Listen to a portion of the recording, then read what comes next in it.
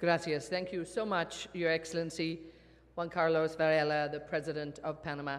And I know when you left Dubai, you were very enthusiastic. And thank you so much for bringing us up to date, for keeping all that energy and enthusiasm over the year too. We've seen you've been very busy. And of course, the Chamber of Commerce and Industry has been exceptionally busy too, making sure that they can catch up with you, and the two of you running in parallel to create this wonderful event here and to actually make this happen. So I'd like now to ask you to give a very warm welcome to the Chairman of the Dubai Chamber of Industry and Commerce, His Excellency Majid Al Ghurair.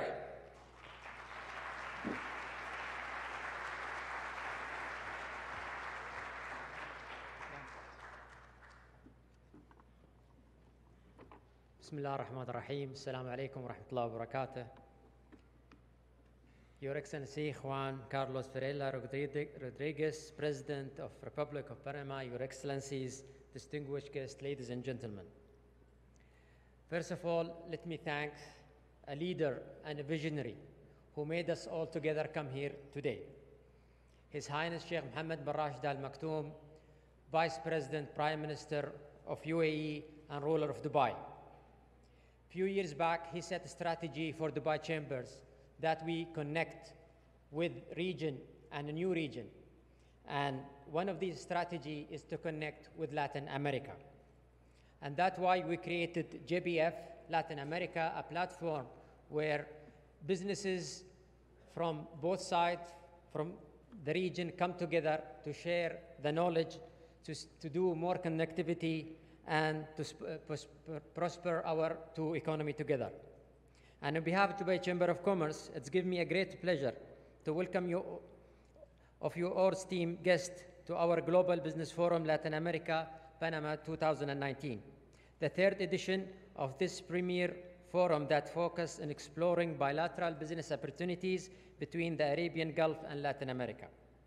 I would like to start by extending my heartfelt gratitude and appreciation to you, Your Excellency Juan Carlos Varela Rodriguez, President of Republic of Panama, for inviting the Dubai Chamber to host this forum in your beautiful country. I would also like to thank our event partner, the Inter-American Development Bank, for their valuable support, and all of our esteemed speakers and delegates for their effort and contribution toward the program and the trade mission that coincides with this forum. As one of the fastest growing economies in Latin America, Panama is increasingly becoming a preferred gateway for countries from around the world that want to access Latin America, much like position that Dubai holds in the Middle East and North Africa region. Hosting the forum in Panama capital city is more than just a practical steps forward from the first two successful editions that were held in Dubai. It is a symbol of a deepening relationship between our countries.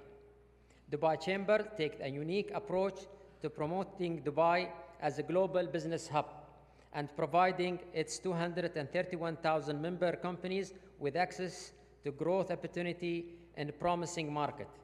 The Chamber operates 10 representative offices that are strategically located across Africa, Asia, CIS region, and Latin America that promote Dubai as global and on the global level.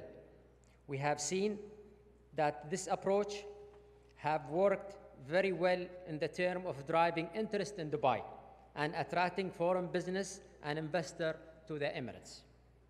Just last week, Dubai Chamber marked the opening of its third Latin America office in Buenos Aires, Argentina. The new office, along with our existing offices in Panama City and Sao Paulo, will focus its effort in identifying opportunity in Argentina markets that offer potential to our members.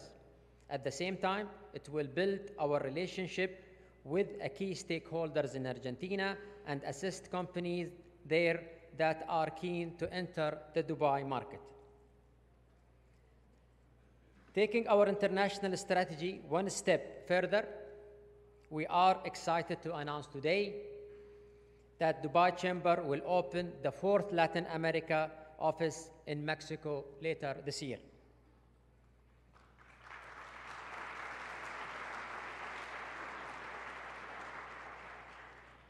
One of the reasons why we launched the GBF Latin America series to begin with comes from our strong belief in the competitiveness and advantage that Dubai can offer businesses in this region.